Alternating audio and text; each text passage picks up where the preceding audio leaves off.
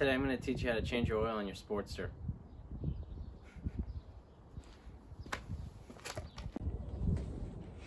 So it's that time of the year again, that season time, that mileage that we all hit, that we have to exchange the delicate fluids of our motor vehicle. Now I've done like 3-4 oil changes on this bike. One after the break-in period, and then every one about 2,500 to 3,000 miles later. So now we're just at the beginning of spring, and I'm well over 3,000 miles at this point. I think I went about 500 miles over, but that was because I rode 1,400 miles. So I'm also going to be changing my primary / transmission fluid along with the oil, because I just hit 10,000 miles, and even though you do it after a break-in period, I'm just going to do it like every 10,000 miles, just so my brain remembers, instead of like, you know, what, like 11,500 or whatever. I don't remember. I don't even remember when I did it. So today I'm going to be also doing that, using limited tools, since I'm in my mother's driveway. These are pretty simple tasks you should be able to do yourself.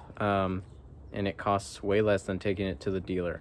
I know that a Harley dealer, I think, charges, what, 120 something for fucking oil change? Like, Christ, dude. The parts are like $25, if that makes any sense. And even though I get that it's an hour of labor, fuck off, it's an hour of labor. You know? For an oil change, it's, you take your drain tube, take the cork out, change your filter, fill it. That's it. But I'll be showing you how to do that, so you'll never have to be scammed by the dealer again, you know? So the primary fluid's a little different. There's a couple ways to go about it, but all in all, it's always just drain and fill.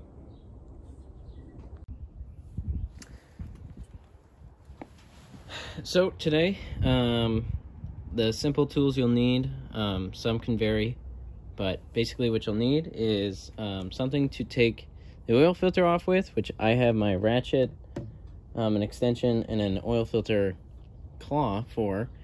A screwdriver. It doesn't have to be this big. It actually should probably be smaller. To take the plug screw out. And then for the primary, you're just going to need a 5/8 socket and a 5/32 Allen head for the inspection cover to fill it. And of course I got genuine Harley Davidson motor oil. I've run Mobil 1 in it. I was just at the Harley store anyways, so I got Harley Davidson conventional motor oil, a inspection cover gasket, and primary case fluid. Now I got varying amounts of the oil. I got 4 quarts, since it takes about 3 to 3.5 quarts of oil.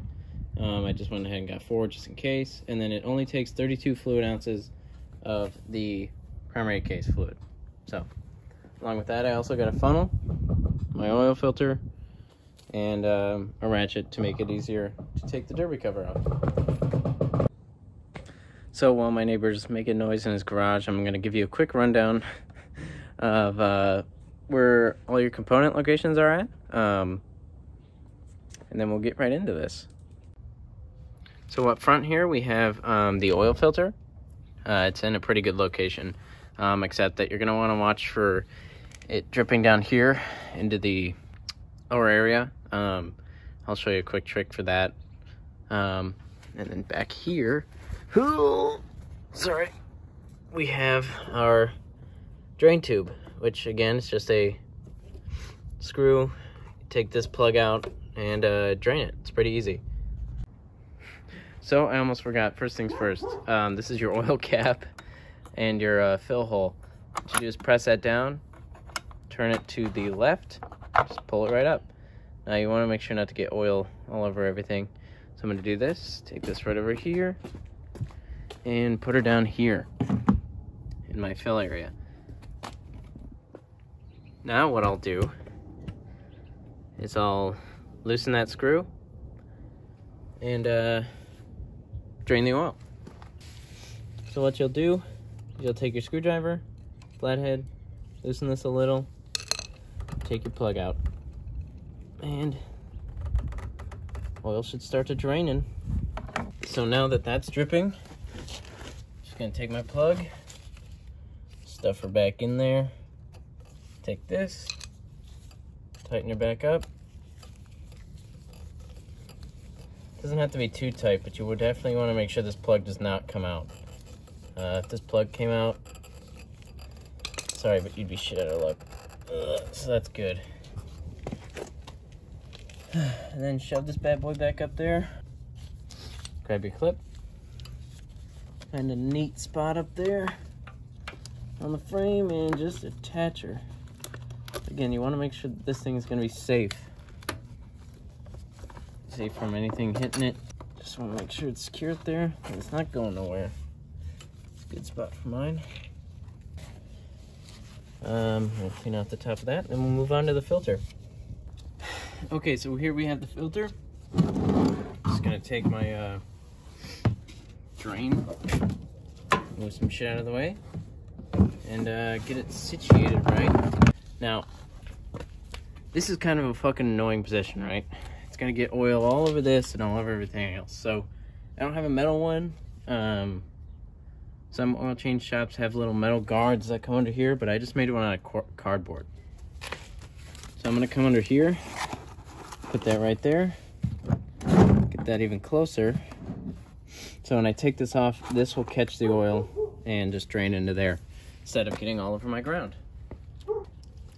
Now, like I said earlier, you can use any type of oil filter wrench, but I'm gonna use this. You can even use your hand if it's not tight enough. I was getting at it last night and I could get it with my hand, but just give her a quick loosen. Give this bad boy a turn. Slowly get at her. Bad boy there, and there goes that oil. It's looking clean, ain't shit in it, except for the stuff that's in my oil drain pan. But I'm gonna let that drain for a little, so that when I take it off, it's not gonna be a huge mess. And then we'll put a new one on, and I'll show you how to fill it. So I got my genuine Harley oil filter here. I'm gonna clean that off, 'cause it's got a bunch of dust on it. I'm gonna take a little bit of oil. Make sure you're wearing gloves. Oil's dangerous. And lube it up a little bit, so that the next time when you put it on, it ain't gonna come off so hard. Use this hand, try to get it clean on there.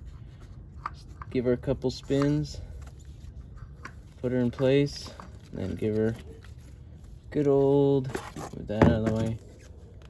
Give her a good tight down. You don't want it to be loose, but you don't want it to be so tight that you're never gonna get it off again. And there we go. So now we'll go up and put oil in her. So, I'm using Harley-Davidson genuine motorcycle oil. I know I've said this fucking 18 fucking million times during this video. You can get the synthetic one, but I'm just gonna say, if you're gonna get the synthetic, just go with Mobil 1. It's cheaper. And if I'd swear on Mobil 1, I would not swear on the Harley synthetic stuff. So,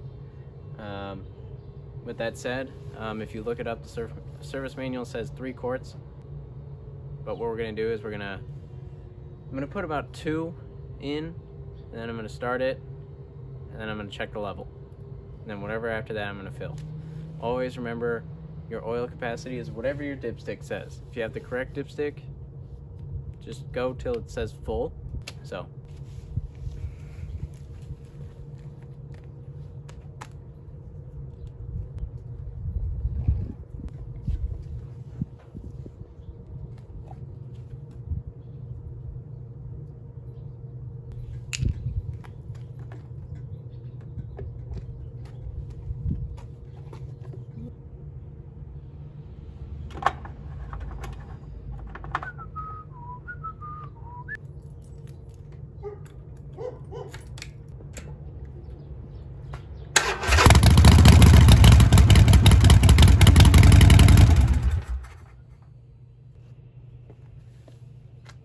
Alright, now that you've started and let it run for a little bit, make sure that your oil light's not on, like the low oil light on your Speedo.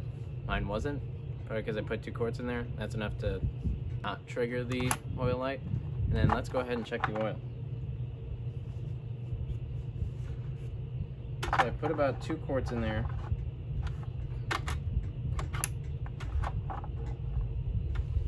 looks like we're about at the fill port. So it says on here, well, I just wiped off the oil, but if you check here, it says it was about there. So it says it's about 1 quart from here to there. So I'm gonna add that 3rd quart, check it again, and I think we'll be good.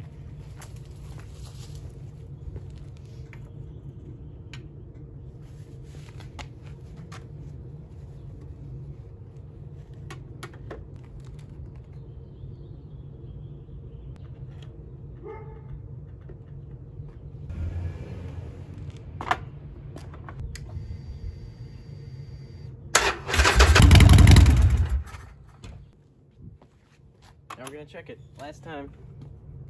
Let's hope it's not way overfilled, and if it isn't, I bought a 4th quart just in case. So, you never know.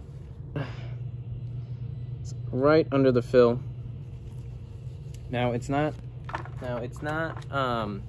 super hot. This new oil is not super hot, so it being right under the full point is right about where I want it to be. Now, I will ride it and check it periodically, so if after a 10-15 minute ride up to work and I check it and it's still at that point, I'm gonna fill it just a little bit. That's exactly the reason why we buy the extra quart.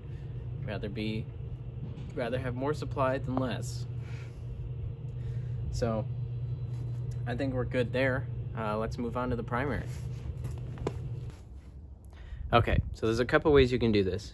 You can take off the derby cover, which I'll point out in a moment, or you can take off the inspection cover and fill it that way.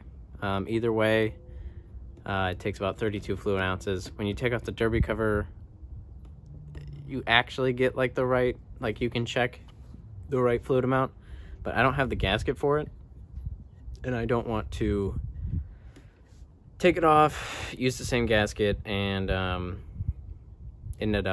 it end up being too old or like malformed, so that's when it would like leak. But even if it did, it's not that hard of a fix. You just take the derby cover off and put a new O-ring on there. But I'll show you what I'm talking about now. So this is your derby cover. It's 6 screws, T27s, I think. If you wanted to take off the derby cover, you'd have to take off this foot peg, it looks like, and that is not what I want to do. So what we're going to take off is this inspection cover. The inspection cover, it's a smaller hole, but it takes a 5/32 Allen head. I can confirm that in a second. Right below it, which looks like it's happening again, is my shifter seal, and it leaks all the time. Harley's replaced it twice, I've replaced it once. It's not actually that hard of a thing to replace, but it fucking leaks all the time. It pisses me off. But other than that, there's a 5/8 screw down here, or bolt down here. That's your drain bolt. So I'm gonna go get my tools and we're gonna get after it. First, we're gonna take off the inspection cover.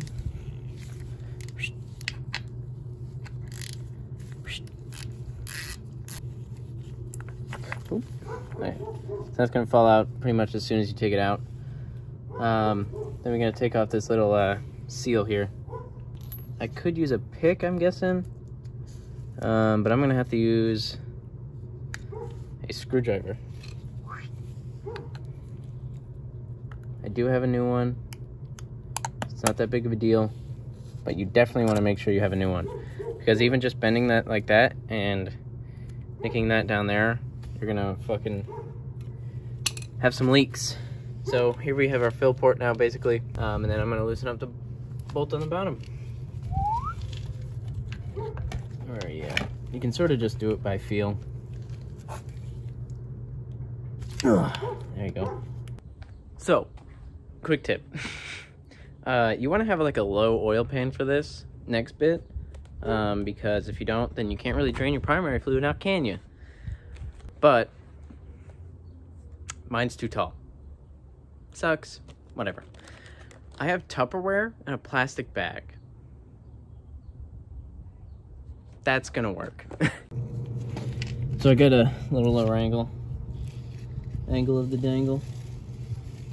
Just get it loose enough. If you want to take it, just move it out of the way. Oop. Make sure you're filling up the right part.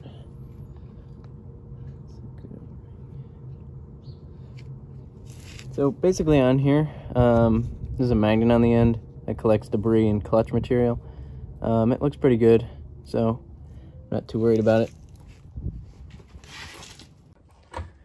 So while that drips, we're gonna need a helper, or we're gonna need a couple of blocks, or if you're rich, a jack, like a motorcycle jack. That's so bougie and totally not backyard mechanic like shit.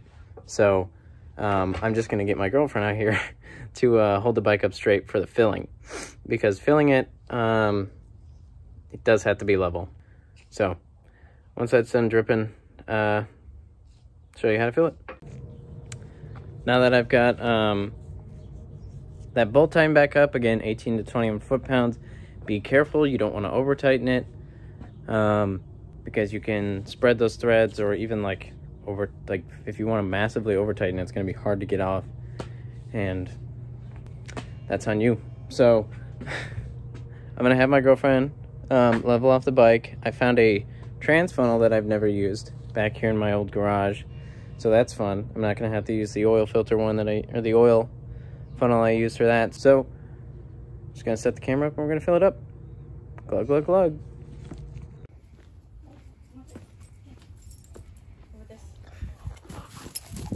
He's got something in his mouth that he definitely shouldn't have. Is it a ball? No, it's like a piece of trash.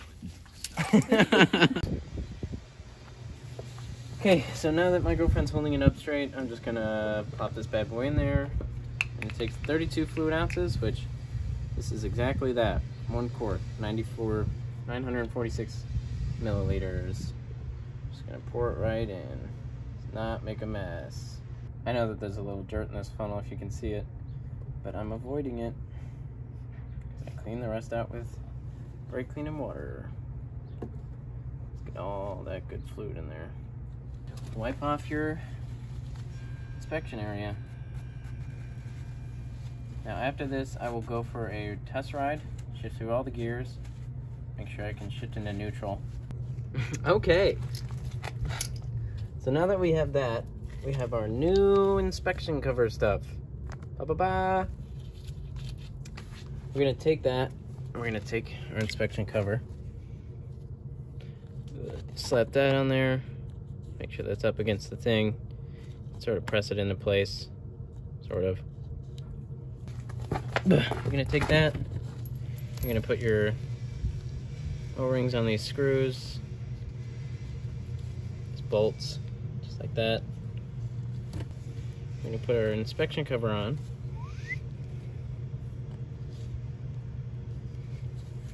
Hold it like that. We're gonna shove these bad boys in there. Get that in place, just long enough for you to take this one. Take this one.